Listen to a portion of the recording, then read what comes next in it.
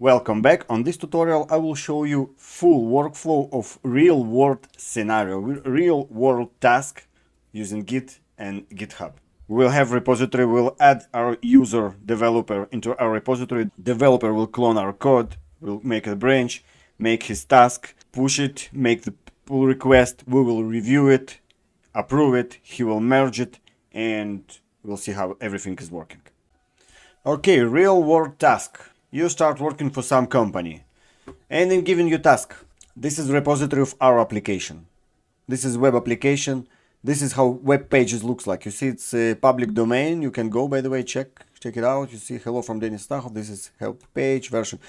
So your task is change the background color to gray and the color of this text to blue.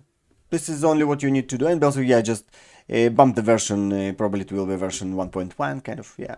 So all the source code for this is located here. You see, this is a Git repository. It's public, so you can clone it, but you cannot push any changes to it. So in order to push changes to it, I need to give you write access to it. And I'm asking you, what is your GitHub username? You remember we opened the GitHub username is ADV-DevOps. So this is our GitHub username. So our manager or team lead can go to the settings of his repository, go to the collaboration and teams, and add and invite external people to work on this repository. Add. So this is a database of all GitHub users in the world. So my username is ADV-DevOps. Let's see. Oh, this is this is me. And this is somebody else, you see, with very similar name. So this is me. Which access I want to give to my developer? Read, triage, write. I need to give him to write. So recommend for contributor who actively push to your code. I'm going to give him write access. Add to this repository. Pending invite. So now this guy got email. And this is the email that you will get if somebody will invite you to their repository, invite you to collaborate on this repository. You can click view invitation, accept it. Here's your invitation, just accept it. And done. Now you have, now you have push access to this repository. Great. Now we can start working. Okay, I'm on my Linux here. Let's go to this repository. ADV-IT. Repository, where is this URL? Yeah. So now I have access to this repository, not only to read, also to write access. Okay, let's clone it first. Clone it, copy it. Let's go to here, Git.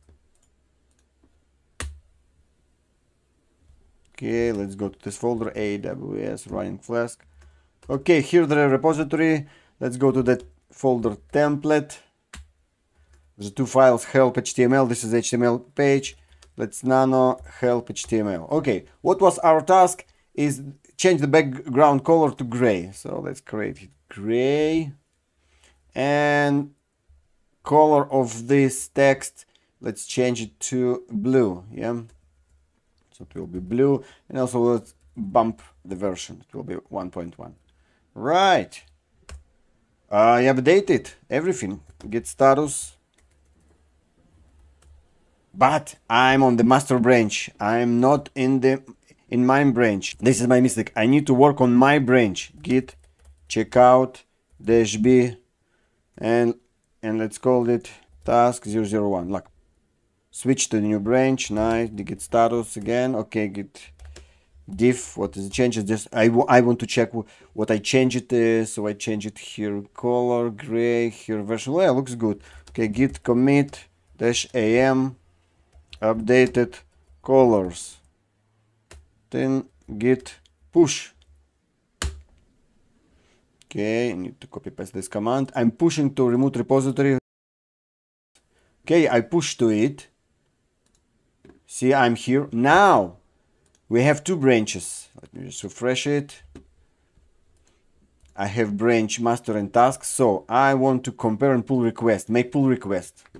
Pull request, updated colors.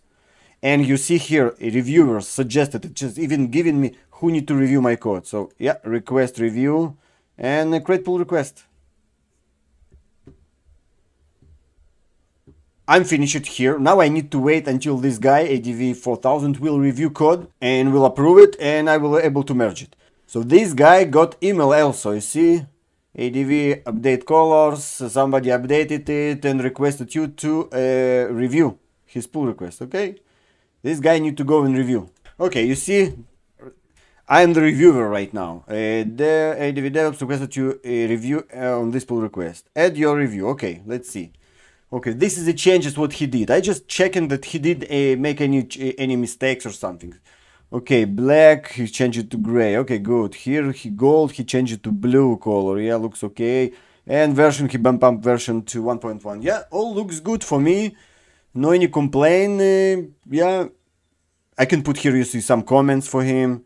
Like nice, yeah. Single comment. And I can submit basically my review. Review changes, approve. And usually people write LGTM. Look good to me. Submit review. Basically, I'm approving this request. You see, one approval. It's V. It's approved. This is my comment. That's all. I'm back to the developer, so this is what developers see. Okay, he see it's approved. He see this message, nice, look good to me. Approve these changes. Okay, I can merge it. Merge pull request and confirm merge. All done. Delete, always delete. Make a repository clean. Changes updated. All good. I updated the code. You see 3 minutes ago. All great. And now from here, git branch. I can git checkout master, git pull to get the updates and delete the branch. What it was named task 10. That's all. I did my task. This is the whole workflow basically. And by the way, because we pushed to the master, I have some automation created here. So right now this code is automatically will be deployed to my website. And this URL, you see, it's still showing 1.0 and the background is not gray. But my automation on the background will automatically right now take this code and will redeploy it to my server. How to do this automation, by the way? There's a magic of GitHub Actions, and I have few tutorials on how to create it. This is for DevOps engineers, how to automate stuff, automate a deployment of your code. Not super complicated, so I all invite you to learn. It's really great for your resume, for your knowledge as DevOps or cloud engineer. And here you go. My page just updated, gray color, blue text, version 1.1. You see, everything worked fine. So we successfully completed our task using all Git and GitHub rules. I hope you enjoyed. It was my pleasure teaching you. Hope you learned something new and really interesting. Good luck in your IT career. Bye bye.